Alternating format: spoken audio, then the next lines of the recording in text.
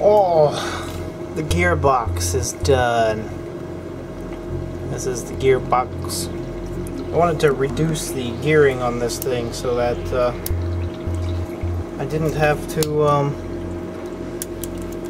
have so many loops on a roll. I wanted to make this work out a little differently. So there it is.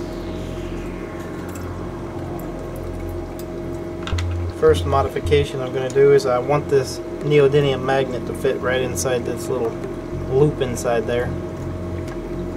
I have to trim a tiny bit of this out to make that work.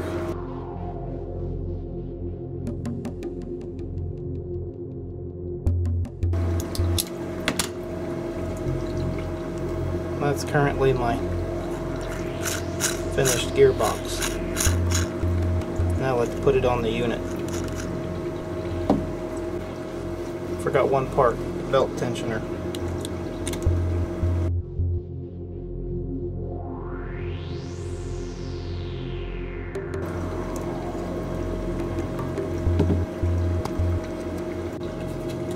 So the next thing I did was I took some wood and I made this contraption. I added my gear on the end of here. Alright, I had to cut the wood out because it's too low. And just screwed this together. And I originally was going to put magnets in here, but decided to screw some right on the back. Hard drive magnets. Alright. So, gearbox goes up here.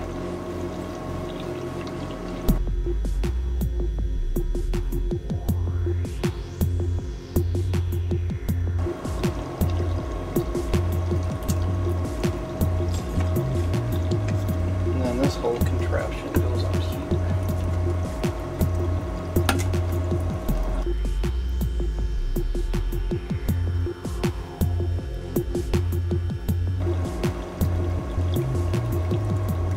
Alright, I have to move this. I placed it in the wrong spot.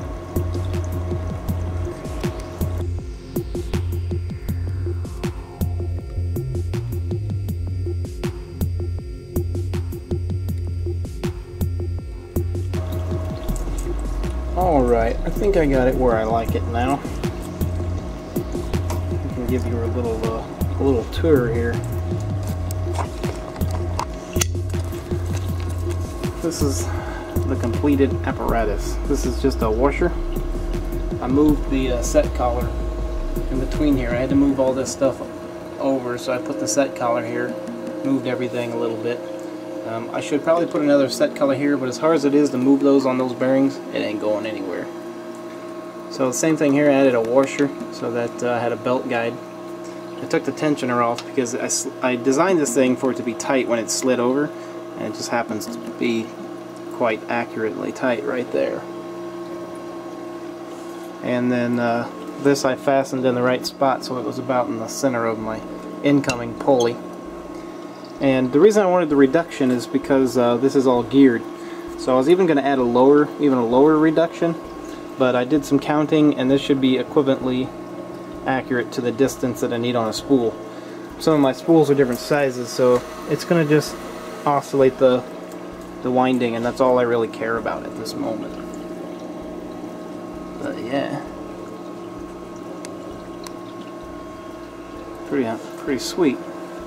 I did 3D print some cones as another portion of this, so that my spool centers. And this is pretty tight, so it just pushes on there. I do have a little clamp here that I'll add for safety measures, but probably don't need it. So what I'm going to do now is I've got a spool, a filament here that I did by moving this jig around before I had this winder set up. So I'm going to unspool this onto a new spool just to get an idea of how nice it spools. So here's the beginning. Let's see. Got some looseness going on, some odd stuff going on. So let's see if we can rewind this and actually do some good.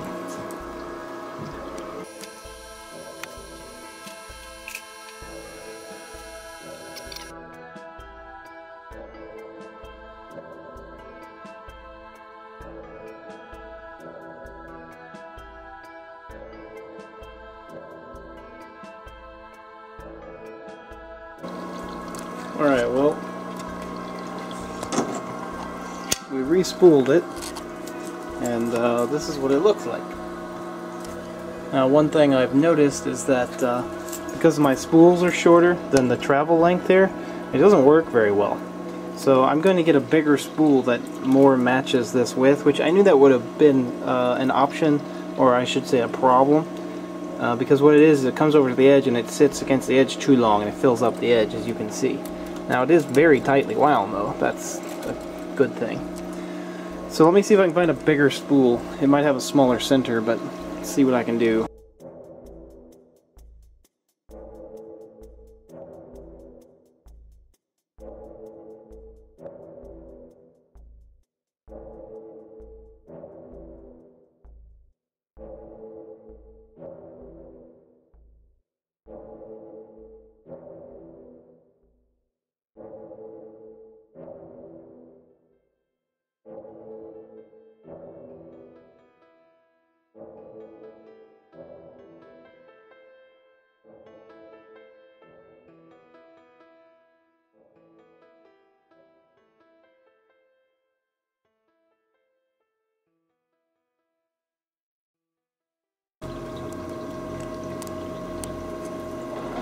There you go. This is very nice and tight. This is a bit loose, but I think it was my fault. But now we'll have to test this thing with it actually running filament, where it's got nice tension on it constantly, because that was part of the problem why some of this is loose. And just see what happens. So the right size spool makes perfect. And as you saw, I just added an old tape roll onto one of these other spools and off I went. Dun, dun, dun, dun, dun, dun, dun. Okay, sorry. Yay! So this is it. The winding jig machine thingamabob is happily running away here, and so far so good. I haven't had any problems with it. I did whiten the spool, obviously, from earlier, and I added this roller because this radius right here was too tight and it was wanting to bend my plastic. So I had made these a long time ago for something else, and I found this rubber mesh, this coating rubber stuff. Happened to fit those pieces, so I slapped it on there and just kind of bolted it on there in place. And so far so good. Spec is running really nice. For the most part, it's on cue, and I'm recording all of this through a live stream here with this camera and that camera and that camera, so I will time lapse that and we can actually watch it a little bit better. So my next step for me is to add a circuit to read the calipers, at least on an external LCD, because this one keeps turning off on me and it drives me crazy. So if at least I had it on an external LCD, then I'd be happy with that. And that's my next step.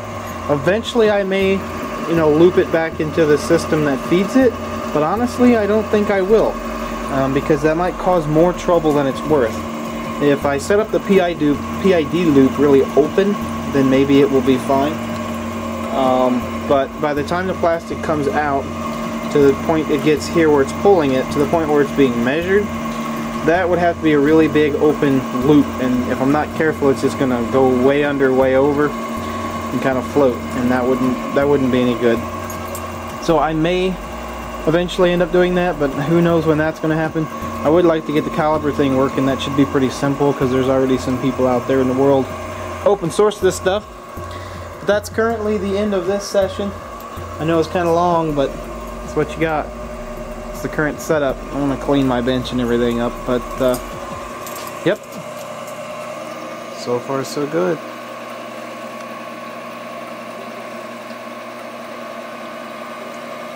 Like a charm. We'll see you soon. Oh man, look at that spool. It's quite a lot of plastic. So I ran this for about 5 or 6 hours. I actually need to check the exact time, but between 5 and 6 hours. And I put new plastic in here. I had just finally used up the last 18, the first 18-pound box I ever bought, and I started getting this mess. You can see there's about 2 or 3 wraps here that have these really nasty oscillations in them, and that's not good.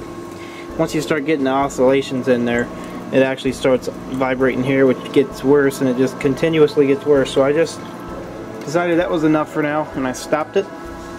And it's very solid, very well, nicely wrapped, and I'm gonna weigh it. So let me put this right here, I guess.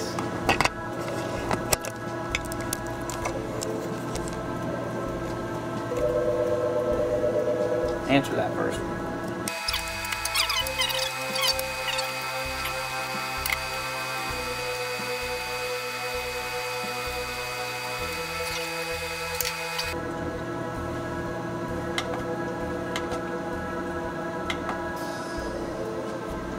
$1.647 pounds.